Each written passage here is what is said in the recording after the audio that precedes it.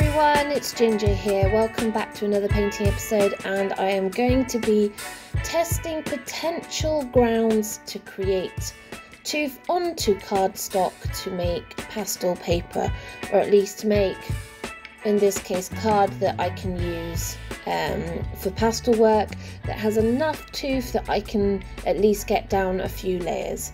Now what I'm going to do is I'm just going to mark out two rectangles on this piece of paper, well, card. It's 250 gram Canson mixed media toned cardstock. It's really thick. It's got, I'm not going to say a smooth texture, but it's got a little bit of texture, which is helping. And what I'm going to do is just mark out these rectangles, and we will then apply both of our two mediums. Now we have two that we're going to be testing today. We have a Liquitex and a Daler-Rowney. I got these from a local art store in Perth here in Scotland, which is the Greyfriars Dunn's art store. It's a gorgeous little shop, absolutely gorgeous. I could spend a fortune in there. However, I don't have a fortune to spend, and I always recommend supporting your local art store if you get the opportunity to do so. The sad case of the fact is, in this case, this art store is closing down, and the company does have another two art stores that I'm aware of, both in Edinburgh, I think. The original Greyfriars anyway, so they're stunning little shops. I'm going to miss it greatly. Now what we're going to do on the left hand square is the Liquitex. I really should remember to shake it first before I pour, because otherwise it's just going to be a little bit soupy. Here's the details on the front of the bottle. So it's Liquitex, professional acrylic mediums, gesso, prime surfaces, adds tooth. This has a very smooth tooth to it, so when you paint it on, it doesn't look like you've got tooth, but once it's dry, you kind of feel it. It feels like very, very smooth sanded paper, a bit like the Art Spectrum. Doesn't take much to cover this, as you can see. I've only put a small blob on, so I'm not really in a massive amount to put tons of this down. Also, because the Canson paper is mixed media, it does absorb it a little bit, so that does make it a little bit harder to put on, but it feels super smooth, which is weird when you think it's a medium that has tooth, which you're applying to the card to provide tooth. But actually it feels like, just trying to think what that actually feels like. It kind of feels like you're painting with a cross between thick-bodied acrylic paint and school-style PVA glue. It also smells a bit like PVA glue.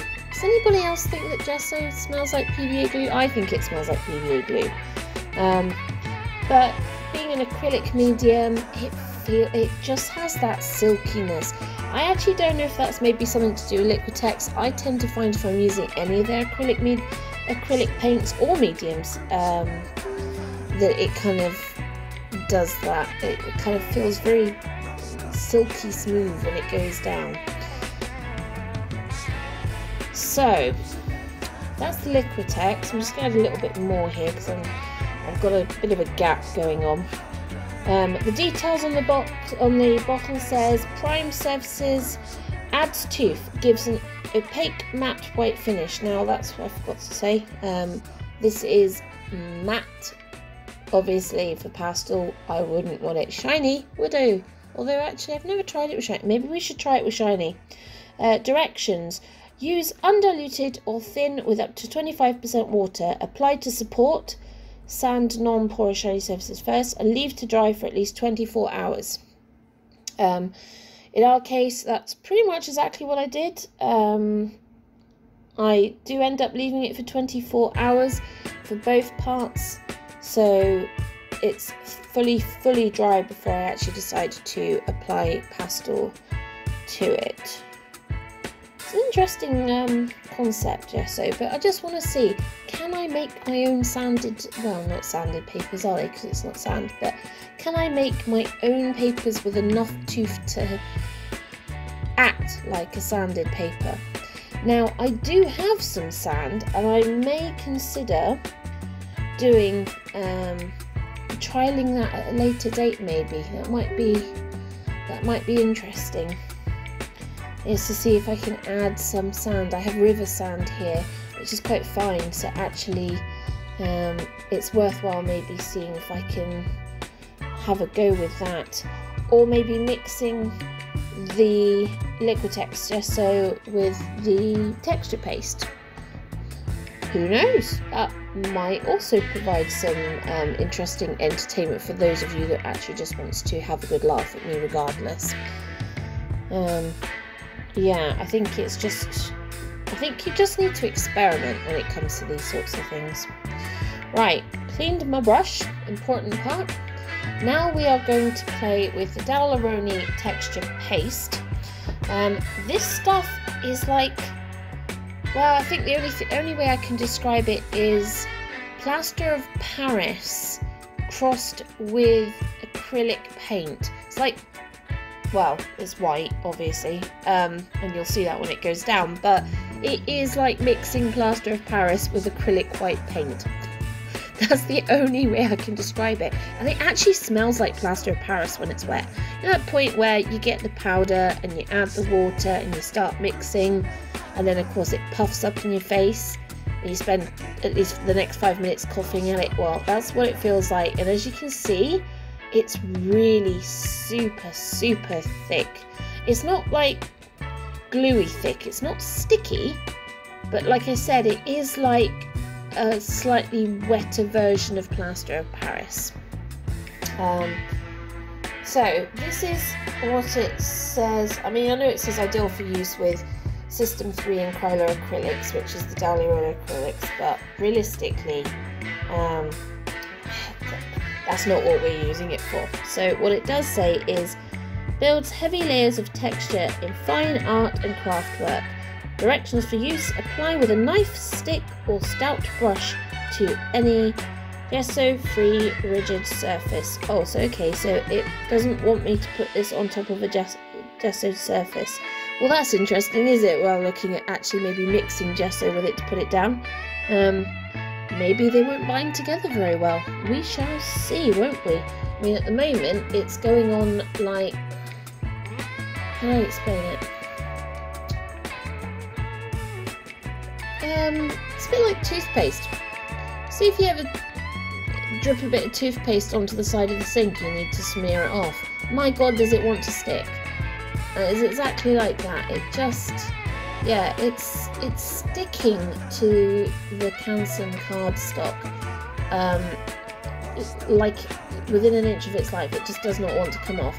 But that does then mean it's a little more, it's considerably more difficult to spread around than the gesso,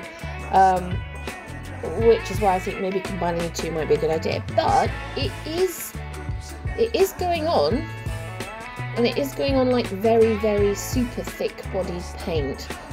The only other problem with is what little moisture is actually in the paste is being sucked into the Canson card very quickly. So it's drying very quickly as I'm trying to put it down, which is then causing problems. Now, as far as I'm aware, I don't think there's any actual grit as per se in it, but I did note there is particles in it, and that becomes more obvious when you start painting it across a flat surface. When I stirred it, I didn't see anything. But once I start putting it down here like this, it just, yeah, you can see there I'm just flicking a larger chunk off the brush. I don't know, it's weird when it starts to dry. Yeah, you start to see it. So obviously with the moisture content it's warping the paper, but that's really not a problem. Once that dries it will flatten back out again, so it's less of a problem. So I think what we'll probably do here is we will let it dry. In my next video I will do a short pastel painting of some beautiful cornflowers in a field on the Liquitex, and I'll use the same reference photo and then do same painting again but on the texture paste part of the cards. I'm going to cut them in half so that I can use them separately. Otherwise it gets pretty messy with pastel dust.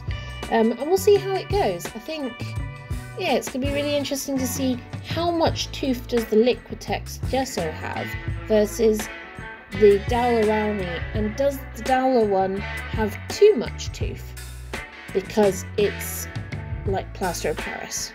Or once I apply the pastel, is that actually going to rub the tooth off more than the pastel actually adheres to the paper? That I think is going to be a rather interesting concept to find out. Hopefully it's going to give me enough tooth to take the pastel, but we shall see, I think.